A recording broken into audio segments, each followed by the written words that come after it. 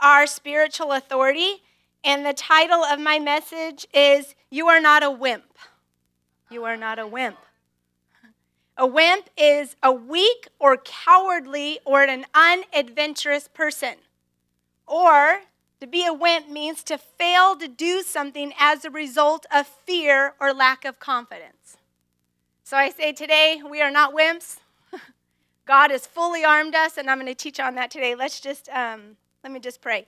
God, I thank you that you've created no wimps. We are strong and we are courageous. That you have created us in your likeness, in your image, which is powerful.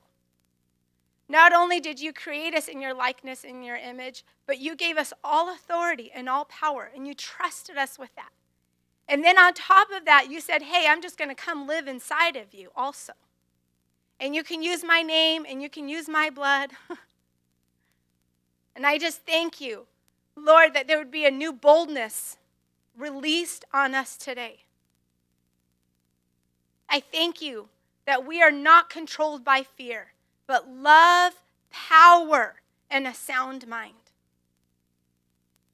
Lord, I pray as I teach today, your presence would be here. Holy Spirit, make this revelation knowledge to our heart, not just something like, oh, that sounds good, but it changes us.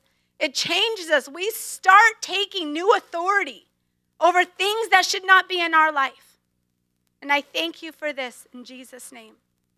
You know, spiritual authority is so powerful because not just for our lives. Like, we need to take spiritual authority over our lives, but when we learn to take spiritual authority over our lives, we start helping others have spiritual authority in their life.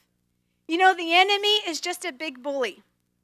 I was thinking about that movie, Wizard of Oz. It was always such a weird movie to me. If you like it, I'm sorry. But you know, the wizard, it's all about this wizard and coming to this wizard, right? And it's this big, scary voice. And all it was a scared little man behind a curtain. If you haven't seen the movie, I'm sorry, I just ruined it for you. But that's the enemy. He's just a big, scary voice with no authority. You know, but we give in to it. And he's a bully. And we are not the wimpy kid. We are the one to stand up against the bully, not just for ourselves, but for others who are being beaten up. You aren't a wimp.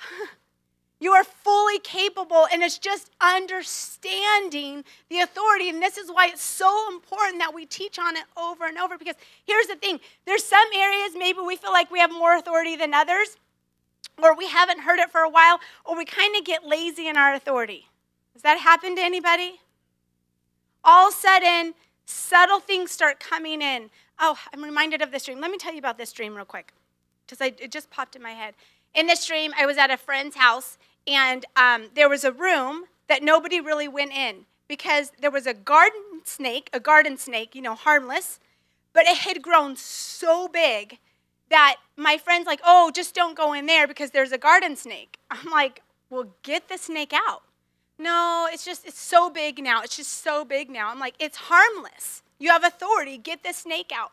But they would rather just not go in that room and deal with it because it had gotten so big, it was too much trouble, not worth it. And this garden snake was like terrorizing.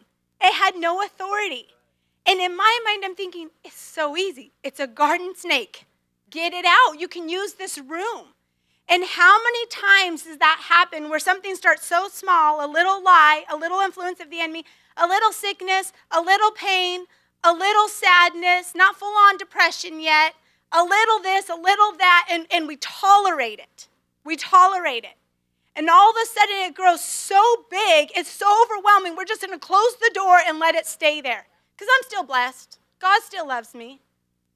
But he has given us all authority over everything, and we need to start taking the authority. Because once we start taking our authority, we take authority over our nation, over our city, over our home, over our neighborhood.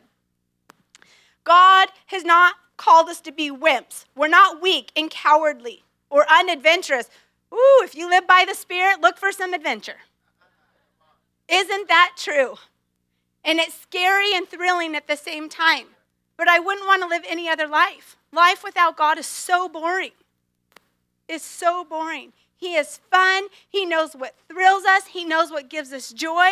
The world thinks sin is fun. God is fun. God is fun. And there's no consequences to it. Okay, so that was all just a freebie. Turn with me to Ephesians 6. You want to know your authority? You have to get in your word. You have to get in your word. I mean, the New Testament, it's everywhere.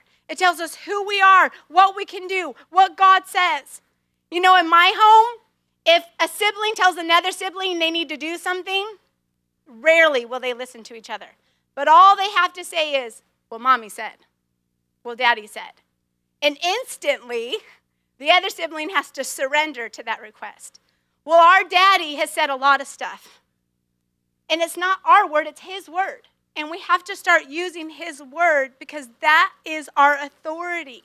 No matter what we feel, what we think, what's in the natural realm, we don't live in the natural realm. We have to stop living in the natural realm. We tap into the heavenlies. If there's anything in your life that doesn't belong in heaven, it shouldn't belong in our life. That's truth. So think about it. What's happening in your life? Then don't tolerate it. And maybe say, well, I prayed and I've done this. Keep praying. Keep standing. Don't give in. As soon as you give in and give up, that's when you lose. We keep standing. We keep believing. We keep thanking God. Not those depressing prayers that we're a victim. We're not a victim. We're not a victim to this world. We're not a victim to the enemy. We're not a victim to sin. Sin was conquered. It has no authority over us unless we let it. Okay, Ephesians 6, and I'm starting with verse 10. A final word. Now, all of Ephesians is so powerful. If you want to grow in authority, read Ephesians over and over and over again. Final word, be strong with the Lord's mighty power. Now, how are we strong? His power. He gives us power to make us look strong. It's God's steroids, supernatural steroids. Put on all of God's armor so that you will be able to stand firm against the strategies and tricks of the devil. I didn't read anywhere here where he has power. He has strategy and he has tricks. He tricks us. He has strategies against us. But we're able to stand firm with God's armor. For we are not fighting against people made in flesh and blood, but against evil rulers, authority, and unseen world. How many times do we get mad at people? Retaliate towards people. That's the weapons of the enemy. I was asking my mother-in-law, I said, tell me about spiritual authority. What do you think it is? You know, we're talking about speaking in tongues and all this. And she said, you know what? Love. You can keep your love on in a situation, you've won the war. Isn't that true? That somebody, the enemy can use somebody to push every button and you keep your joy. She said joy and love. You have authority. You have authority over yourself. If somebody can't switch your emotions, get you to get angry or retaliate. We don't fight against people made of flesh and blood, but against evil rulers, authorities in the unseen world. You guys, there's an unseen world around us all the time. All the time. They do not sleep. But in that unseen world, we have angels from heaven, ministering spirits available to us. And against the mighty powers of darkness who rule this world. And against the wicked spirits in the heavenly realms. Okay, the enemy is not more powerful than you. Let's just say that. The enemy is not more powerful than me. Religion has made this enemy like he's so powerful, but we have power too, and it's a battle. That's not true. Satan was not made in the image and likeness of God Almighty. And he does not have the Holy Spirit in him. How could he be more powerful than us? He's not. He was not given all authority, and he does not have power. In Luke 10:19, it says, look, I have given you authority to trample on snakes and scorpions and to overcome all of the power of the enemy, and nothing will harm you. It doesn't say some. You might win some, you might lose some, but keep going. Good luck. God hasn't put a big, powerful enemy on earth to terrorize us, and hopefully we'll make it through. He has no power. Jesus came and took the power back and given it to us. All authority over all the schemes of the enemy, over all the tactics of the enemy. All is there. And it says nothing will harm you. Nothing will harm you. This is a promise. This is our authority. Now, the enemy might be a better liar than you. He's good at lying. So if he has no power, how come he has open doors in our life? Because he loves to lie and he loves to trick. And once we believe it, once we have fear, we have an open door for him to come into our lives. That's with sin and anything else. Why does God not want us to sin? It harms us greatly. And it's a lie of the enemy. Sin doesn't just happen. It's starting to believe a lie. And it comes and rules in our life because whatever you believe, whatever you obey, you become a slave to. If I obey the word of God and the Holy Spirit, I'm a slave to righteousness, and that will manifest in my life. If I obey the enemy, I'm surrendering to him, and I'm a slave to the enemy, the biggest bully in the world. And that's an open door. You know, God has given us armor. He's given us everything we need. It's like locks on the door in your house, you know. We lock up and there's protection. But so many people are living with their doors wide open, windows open, and the enemy's coming in and they're blaming God. It's true, you know. We're the victim, and God, you're not doing what you need to do. Jesus did everything he could possibly do. He laid down his life. There's nothing more he could do. That's why he's seated the right hand of the Father, and he said, hey, you're seated with me in heavenly places. Everything I have is yours. All authority I have is yours. He actually says we are one with him. I mean, that's hard to really, really believe deeply. The more we believe we're one with Jesus, the more authority comes out of us. And that's renewing our mind. I'm one with him. I'm one with him. Okay, going on. Verse 13, use every piece of God's armor to resist the enemy in the time of evil. Here's the thing. There is times we're going to have to resist and resist and resist. But the enemy, the Bible says that if we resist the enemy, what? Flees. That resist, that word is not a passive word. Like, nah. It's actually standing firm against, taking your ground. No, not on my watch. Not in my family, not in my life. And you know what? He doesn't always take no for an answer. Has anybody noticed that? Okay, I'm going to try tomorrow. I don't think, this is just my opinion. It's not theology. I don't think the serpent in the garden came that one time to Eve. I think he wore her down. I think it came over and over to put the seed. You know?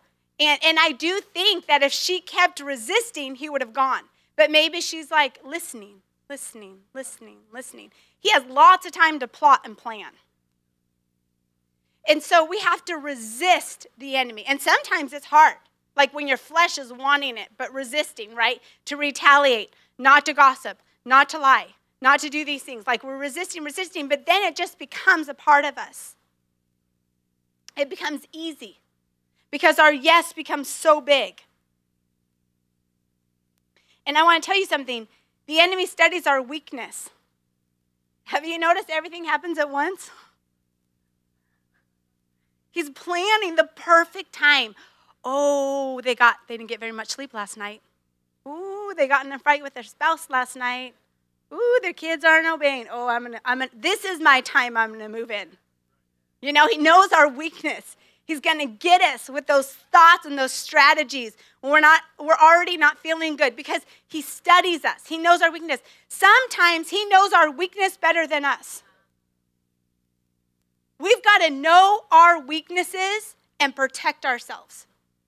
If something is a struggle for me here, I'm going to run way over there. Why do we think we can play with fire and not get burned? If there's a struggle in your life, it is a strength to flee from it. Oh, I have the Holy Spirit. I'm going to be a good witness. I can hang around those people. I can do that. I can watch that.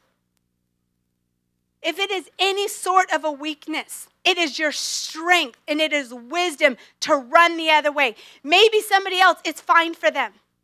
But we have to know our weaknesses and flee from it. I tell my kids, if this is sin right here, the Diaz are going to be way, way, way over here. We don't even want to be around there because it's just such a slow move, you know? Why would he even want to be close to this when it hurts the Father's heart and it harms us? We want to be in the kingdom of light.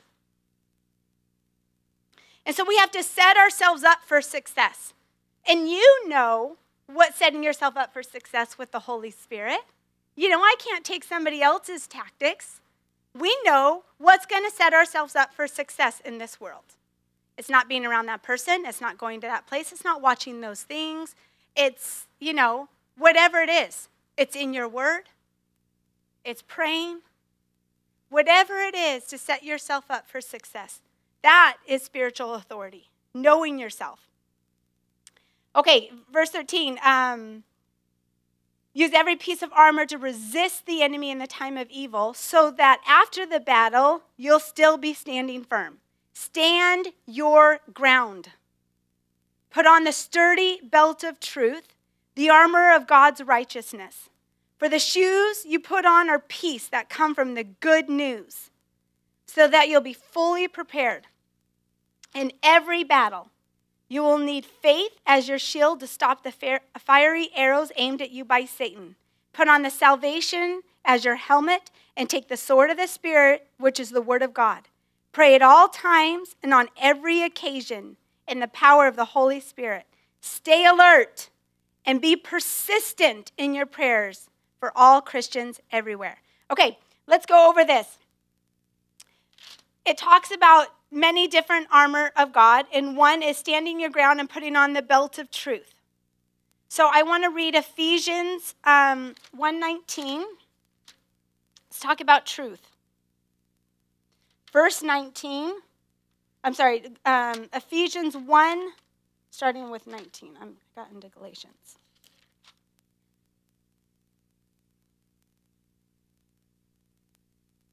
I pray that you'll begin to understand the incredible greatness of his power for us who believe in him. This is the same mighty power that raised Christ from the dead and seated in the place of honor at God's right hand in the heavenly realms.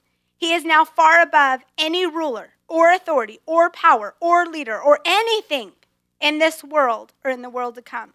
And God has put all things under the authority of Christ, and he gave him this authority for the benefit of the church. And the church is his body filled with Christ, who's filled with everything, everywhere in his presence. Did you get that? Paul is saying, I am praying that you come to understand the truth. Here's the truth. There's an incredible greatness of his power for us who believe. An incredible greatness of power. Here's part of the belt of truth. There's an incredible greatness of power. The same power that raised Jesus from the dead is ours. And now Jesus is far above anything that would try to come against us. And we're seated in heavenly places too. Let me tell you where it says that. In Ephesians 2, it said in 6, it says, for he raised us from the dead along with Christ, and we are seated with him in heavenly realms because we are one with Jesus. Did you get that? He says, this is where I'm seated, far above any ruler, any leader, any principality, any demonic thing. This is where I'm seated. And guess what? I brought you up with me because I'm one with you. You're not a wimp. That doesn't sound like a wimp. We're powerful. We have authority. The problem is we're not using it. We need that belt of truth Because we're believing a lie. I have no authority. The enemy's bigger than me. The sin is bigger than me. I'm overwhelmed. Fear is bigger than me. Whatever it is, you can fill it in. But that's not true. That's not the truth. The truth is we're one with Jesus, seated in heavenly places, and he said, I give you all authority to trample on everything. So that's the truth. And then shoes of peace. Everywhere we go, we carry the Prince of Peace. Peace. Wherever we go, peace should come in our lives and influence the lives around us. If you didn't get to hear my message a couple weeks ago about the good news and preaching the good news and how that releases peace, listen to that, because that is what here, this is what I'm talking about. It's as we know the good news and hear the good news, it releases peace in our life. And we're called to release good news wherever we go. There's bad news everywhere. The enemy's always talking about bad news, bad news, bad news, bad news. But a part of our armor is walking in good news and releasing peace in an atmosphere. I don't care what the news is saying. We're a part of a kingdom, a government that rules over this government. Our words, our thoughts, our authority can change what the news is saying anyways. We have full authority to rule on this earth. But we have to speak good news, and speaking good news to ourselves. You know, the enemy was telling Eve a lie, and if she just told herself good news, right? Walking in good news would have released peace. Oh no, I'm God's favorite. I'm walking in the righteousness of God. He has given me everything. I'm already made in his likeness and his image. You know, good news would release that, and that's part of the armor of God and the tactics of the enemy, because he throws lies and we throw good news, right? He throws defeat and we throw victorious news. Shoes of peace, that's another part of the armor. Faith. It says put up your shield of faith. I'm going back to Ephesians because that's the armor of God. In every battle, you will need faith as your shield to stop the fiery arrows aimed at Satan. It's faith in God. It's not works. It's not works. It's faith in God. My daddy's bigger. My daddy's stronger. My daddy has done this. My daddy is for me. He's not against me. He's given me all authority. You have no power in my life. You have no power in my life. And you know what? Maybe you don't quite believe that yet. Just keep saying it. You're going to believe it. You just have to keep saying it by faith, you know. You might be shaking in your boots, but keep saying it and stand your ground, because it's going to become real to you. You have to believe it. There's fiery arrows aimed at us by Satan. Remember last week, Ben said, no weapons formed against us can prosper. But it never says the enemy will never form weapons. He has a lot of time. He's defeated. He has a lot of time. And so he just tries to form all these weapons at us. But the word promises that no weapon formed against us can prosper if we take authority and say, nope, nope, nope. Put on salvation as your helmet and take the sword of the Spirit, which is the word of God. Okay, salvation as our helmet, our mind. Boy, is this where spiritual warfare takes place. Taking thoughts captive. This helmet protecting our mind. We have the mind of Christ. If he just wants to get the thought in, because if the thought gets in and we dwell on it, it gets into our heart and faith is birthed. And the wrong thing. So it's renewing our mind. And the sword of the Spirit, the word of God. We have to renew our mind. We have to know God's word. We have to know God's word. This is our weapon. When we don't know what to say, when we don't know what to pray, when we don't know what to do, it's all here. This is like a sword, and if we don't read it and we don't meditate it and we don't chew on it, then it's like a sword, a dusty sword in the closet, never used. It is everybody's responsibility. It's not just on Sunday, let the pastor or the teacher tell you the word. You guys pick up your sword, you know, and teach others how to read their word. You know, when you're mentoring people, don't always give them the answer. Say, what is the Holy Spirit telling you? What does the word say? We have to know our word for ourselves, because the enemy will use the word against us. Oh, and that religious spirit loves to use the word, right? And it just sounds so right. It sounds good. We have to know our word. This is our weapon of warfare. Listening to the word. And then it says, praying all times, on every occasion, in the power of the Holy Spirit. This means when things are happening, you stop and pray. You're praying. You're praying. You're praying. You're praying. You're thanking God. You're praying the word. You're praying Psalms 91. You're thanking God on all occasions. And then it says, also pray in the power of the Holy Spirit. We have to have our heavenly prayer language. This is crucial. I'm telling you, in the New Testament, when people got saved, there wasn't a waiting period. They got baptized in water instantly, and they got filled with the Holy Spirit. We have to have the power of the Holy Spirit. I was thinking, I don't know if this is a good analogy, but this is what I was thinking about. When the kids were little, we really wanted to go to Disneyland, but we couldn't afford to go to Disneyland.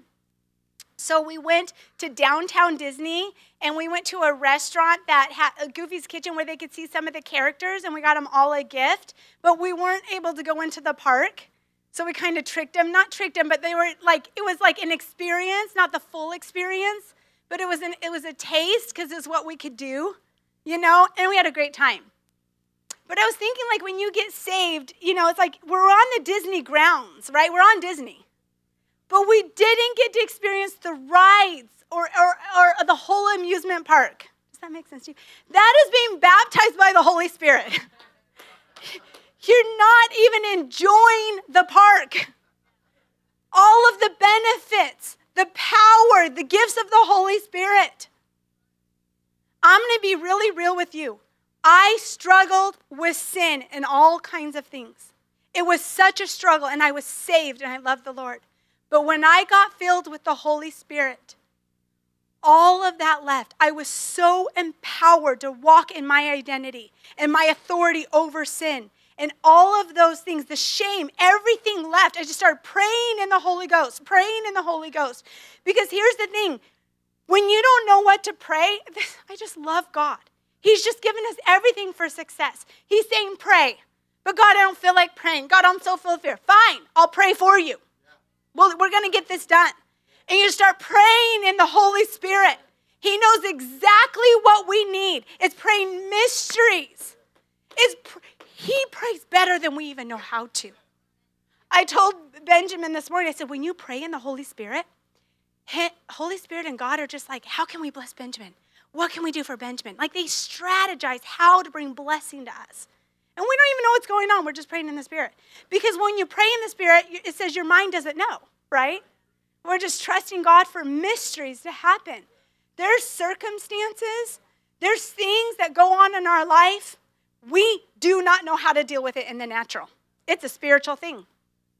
And we have the mind of Christ, but there's times that our mind is so full of the earthly carnal things that we can't even get there. And we turn on the speaking in tongues, that our heavenly prayer language, and pray. And it says utterance, deep groanings and utterances from the Holy Spirit starts interceding for us, releasing the perfect will of God in our life. This is a part of our spiritual authority in battles. We have to be filled with the Holy Spirit. I know that it's become an optional thing, but I'm going to tell you, for the disciples, it was not optional. It wasn't. I'm not saying you're not saved. I'm not saying God doesn't love you, but I'm saying, why wouldn't you want it? Right? Why wouldn't we want it?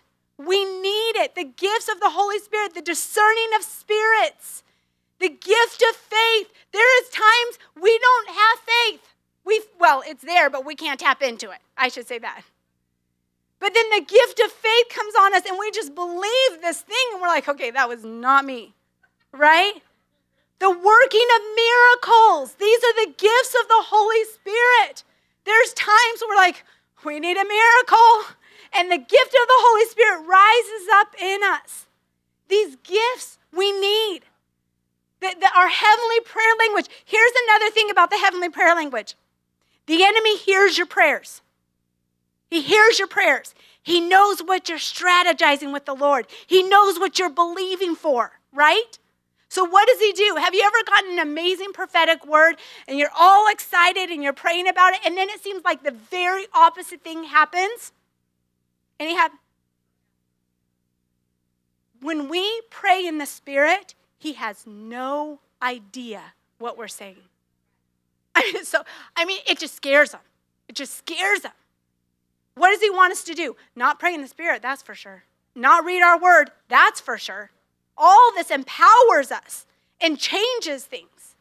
There's times where I was driving and the Holy Spirit came upon me and I literally had to get off the road and deep groanings just came, and it was just like maybe 30 minutes of interceding in my heavenly prayer language, and I knew it wasn't about me. I was interceding for somebody.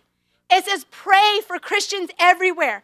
The Holy Spirit wants to use us to intercede for others. Like, what if that was one of you? That I pulled over and I'm yielding to the Holy Spirit. We're yielding to the Holy Spirit saying, you can use me anytime to pray whatever you need for whomever you need it for. We're submitted to the Holy Spirit. Taxes, that's how we pray for one another. Praying and praying in the Spirit. Jesus told them, do not leave Jerusalem until you are empowered on high. Your destiny is way too great. I've called you to do way too many things, and you need me. You need me. And I say that to you. Your destiny is too great. You're way too important to not be empowered on high and have the gifts of the Holy Spirit. We're going to pray for that today. And maybe you have been baptized in the Holy Spirit, but you don't use your heavenly language very much. I challenge you. Do it. Do it. While you're driving, while you're in the shower, while you're in the morning, even just before you pray in the natural, pray in the Spirit. Here's what's really powerful. When you pray in the Spirit, sometimes Jesus does give us, the Holy Spirit gives us the interpretation, and then we know how to pray in the natural. Not always. Sometimes we pray in the Spirit and we don't know. But sometimes he gives us the interpretation. All of a sudden, we have the most amazing idea. That business idea, how to reach that person. And it's because the Holy Spirit's been praying for you, and then he gives you the interpretation, and then you start praying it out in your natural words. And it's so powerful to do that. I don't think that the disciples could take their authority fully without the empowerment of the Holy Spirit. And I don't think we can either without the power of the Holy Spirit. We need the baptism of the Holy Spirit. There's no waiting period. I don't know why that's not done at salvation. Like, you need it most at salvation. Is that not true? When I first got saved, I was so thankful for praying in the Spirit, because honestly, I didn't know the word a lot. You know, as you learn the word, you can pray the word, but if you don't know a lot, oh God, you pray for me. I need help. You know, I still need help, but I needed more help then. Because my mind, I was just a baby Christian trying to renew my mind. And I need the power of the Holy Spirit. There's such authority when we walk in the empowerment of the Holy Spirit. I'm going to tell you something. Jesus conquered sin. If sin is ruling in your life, it's a lie. I know it feels real. I know addictions feel real. I know that stronghold feels real. But you have authority to tear it down. You have authority to tear it down. Sin is defeated. Sin is defeated. And sometimes it's just knowing that. You know, because sometimes we make the sin or the situation or the fear so big, like that garden snake, we have no authority. But you need to speak to that addiction, to that sin, to that situation, that struggle, that stronghold, and say, no, you have no authority in my life. And then you set yourself up for success as well. Don't take your authority and walk right back into it. Hold yourself. Get accountability partners. Do whatever you need to do. You know, the Bible says that if your right hand makes you sin, cut it off. Okay, don't really cut off your hand, but it's talking about whatever in your life is not setting you up for success. Get rid of it. Get rid of it. Do whatever you need to do. I didn't have much of a social life when I first got saved. Because nothing was safe to me but church, you know. I was weak and I was growing. And anytime church was open, I was there. Anytime there was prayer, I was there. I hung around. Do you want to know the truth? I hung around a couple who were in their 70s and another lady who was 80. I did coffee dates with them. I'm 19, 20 years old. I just would glean from them. You know, they would be at morning prayer at 6 o'clock in the morning, and I worked. I woke up early. I was at prayer with them, listening to their prayers, having them pray for me. And then I invited them out to coffee and paid for their $1 coffee at McDonald's. And they just mentored me just in life. Like, it wasn't intentional, but I just clung to people that I wanted to be like. This was my social life when I got saved. Totally against what anybody in the world, but I don't care. It set me up for success. I'm going to cleave to those I see fruit in their life and what I want. To people who are older and have been there.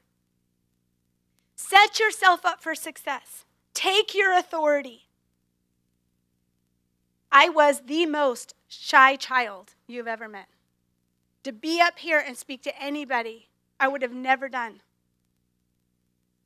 But the Holy Spirit, when He came upon me, He made me bold as a lion. At 20 years old, I got to teach at a youth conference in front of 500 kids. I would have never done that.